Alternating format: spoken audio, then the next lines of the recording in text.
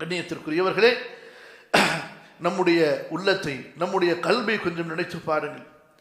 உலகத்தில் உள்ள அத்தனை சிறிய பெரிய அற்பமான உயர்ந்த சாதாரணமான சிறந்த எல்லா வஸ்துக்களுடைய பிரியத்தையும் உள்ளத்திலே வைத்து அந்த வஸ்துக்களுடைய தேடலில் தான் நம்முடைய கவனம் இருக்கிறது. அதனுடைய வெளிப்பாடுதான் இபாதத்தில் கூட அல்லாஹ்வுடைய நாட்டம் வருவதில்லை. இபாதத்து செய்யும் போது கூட அல்லாஹ்வுடைய பாசத்தை உணர்ந்தவர்களாக இபாதத்து செய்ய முடியவில்லை. வயிலா ரப்பிக ஃபர்கப், நபியே உங்களுடைய ரப்பின் மீது ஆர்வம் உள்ளவர்களாக, உங்களுடைய ரப்பின் மீது ஆர்வம் உள்ளவர்களாக இபாதத்து செய்யுங்கள். யதுஊனனா ரகபன் வ ரஹபா, நபிமார்கள் தொழும்போது அல்லாஹ்வின் மீது ஆசை உள்ளவர்களாக தொழுவார்கள், அல்லாஹ்வின் மீது பயம் உள்ளவர்களாக தொழுவார்கள். சகோதரர்களே, இன்று நாம் என்ன விளங்கி வைத்திருக்கிறோம் என்று சொன்னால், அல்லாஹ்வை ஈமான் கொண்டால் போதும், ஆசை என்பதும் அன்பு என்பதும் தேடல் என்பதும் உள்ளத்தின் ஆர்வம் என்பதும் இந்த உலக வஸ்துக்களுக்காக, மனைவிக்காக, பிள்ளைகளுக்காக, தான் செய்கின்ற வியாபாரத்திற்காக என்று அழியக்கூடிய இந்த துன்யாவுக்காக இந்த உள்ளத்தை நாம் வைத்து விட்டோம். வெறும் ஈமான் இருந்தால் போதும் என்று. அன்பு சகோதரர்களே, ஈமான் எப்படி என்றால் அது அடிப்படையான ஒன்று. அல்லாஹுவை நம்புவது, அல்லாஹுவை வணக்கத்திற்குரியவனாக, தன்னுடைய ரப்பாக, தன்னை படைத்த இறைவனாக நம்புவது. அந்த நம்பிக்கையில் உயிரோட்டம் ஏற்பட வேண்டும் என்றால், அந்த நம்பிக்கை அதனுடைய பலனை கொடுக்க வேண்டும் என்றால், அந்த நம்பிக்கையின் மூலமாக நமது வாழ்க்கையிலே சீர்திருத்தம் ஏற்பட வேண்டும் என்றால், அந்த நம்பிக்கையில் அல்லாஹுவின் அன்பு கலந்திருக்க வேண்டும், அல்லாஹுவின் மீது ஆசை கலந்திருக்க வேண்டும், அல்லாஹுவின் மீது ஆர்வம் கலந்திருக்க வேண்டும்.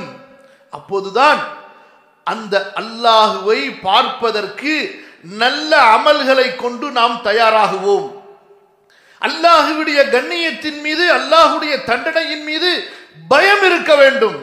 அந்த பயம் இருக்கும் போதுதான் அல்லாஹுவை நாளை மறுமையிலே சந்திக்கின்ற நாளில் அல்லாஹ் என்னை தண்டித்து விடக்கூடாது என்ற பயத்தால் அல்லாஹ் தடுத்த பாவங்களிலிருந்து விலகி இருப்போம். இப்படி ஆசையும் பயமும் இல்லாமல் இந்த ஈமான் இருக்குமே ஆனால் எந்த விதமான நன்மையையும் கொடுக்காது, எந்த விதமான மாற்றத்தையும் ஏற்படுத்தாது. நபிமார்களுடைய ஈமான், சஹாபாக்களின் ஈமான், சாலிஹீன்களுடைய ஈமான் இந்த அன்பையும் அச்சத்தையும் கொண்டுதான் கலந்திருந்தது. அதன் காரணமாகத்தான் எவ்வளவு பெரிய சோதனையாக இருந்தாலும் அந்த சோதனையை அவர்களால் அல்லாஹ்விற்காக என்று தாங்கிக் கொள்ள முடிந்தது. ஒவ்வொரு அமலையும் அவர்கள் செய்வதற்கு ஆர்வப்பட்டார்களே, அவர்களுடைய உள்ளத்தில் அல்லாஹ்வின் மீது இருந்த அந்த ஆசை அதற்கு காரணம். சிறிய பாவங்களையும் விட்டு விலகினார்களே, அல்லாஹ்வுடைய தண்டனையின் மீது அவர்களுக்கு இருந்த பயம். அன்பிற்குரிய சகோதரர்களே, அல்லாஹ் சுப்ஹானஹு வ தஆலா குர்ஆனிலே முந்திய வேதங்களில் கூறப்பட்ட அந்த விஷயங்களை எல்லாம் நமக்கு சுருக்கமாக சொல்லி இருக்கிறார். அல்லாஹ்வின் மீது எப்படி தேடல் ஆர்வம் இருக்க வேண்டும் என்பதை முந்திய வேதங்களிலும் அல்லாஹ் கூறியிருக்கிறான். அதனுடைய உண்மை ஆழத்தையும் அல்லாஹ் நம்முடைய வேதத்திலே அல் குர்ஆனிலே கூறுகிறான். ஒரு வசனத்தை எடுத்துக்கொள்ளுங்கள். ஃபஃபிர்ரு இலல்லாஹ், ஃபஃபிர்ரு இலல்லாஹ். வசனத்தினுடைய பொருள் என்ன? அல்லாஹ்வின் பக்கம் விரண்டோடி வந்து விடுங்கள். அல்லாஹ்வின் பக்கம் நீங்கள் விரண்டோடி ஓடோடி வந்து விடுங்கள். ஃபிரார் என்று சொன்னால் ஒரு மனிதன் தன்னுடைய முழு ஆற்றலையும் வெளிப்படுத்தி, தன்னுடைய முழு ஆற்றலையும் வெளிப்படுத்தி ஓடக்கூடிய அந்த ஓட்டத்திற்கு ஃபிரார் என்று சொல்வது. விரண்டோடுதல். ஒரு சிங்கம் துரத்துகிறது அல்லது ஒரு பெரிய விலங்கு துரத்துகிறது, தப்பிக்க வேண்டும் என்றால் மனிதன் முடிஞ்ச அளவு ஓடுவோம், இல்லைன்னா நின்றுவோம், அப்படி இருப்பானா?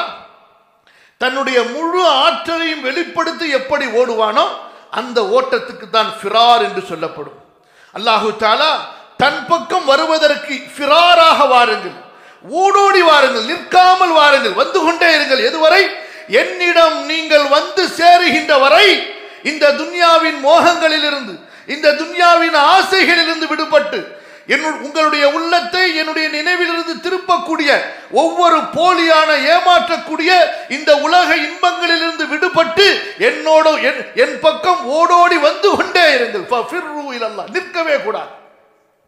நின்றோம் என்றால் ஆபத்து, ஒதுங்கினோம் என்றால் ஆபத்து. ஒதுங்குவது அல்லாஹ்வின் பக்கம். இல்லா மல்ஜா வலா மன்ஜா இல்லா இலல்லாஹ். நாம் ஒதுங்க முடியாது, நாம் பாதுகாப்புக்காக எங்கேயும் நிற்க முடியாது, அல்லாஹ்விடமிருந்து அல்லாஹ்விடமே தவிர. அன்பு சகோதரர்களே, இதனுடைய கருத்துக்களை நம்முடைய தாபிஈன்கள் யார் தௌராத்தையும் இஞ்சிலையும் படித்து பிறகு இஸ்லாமை ஏற்றுக்கொண்டார்களோ அந்த கண்ணியத்திற்கு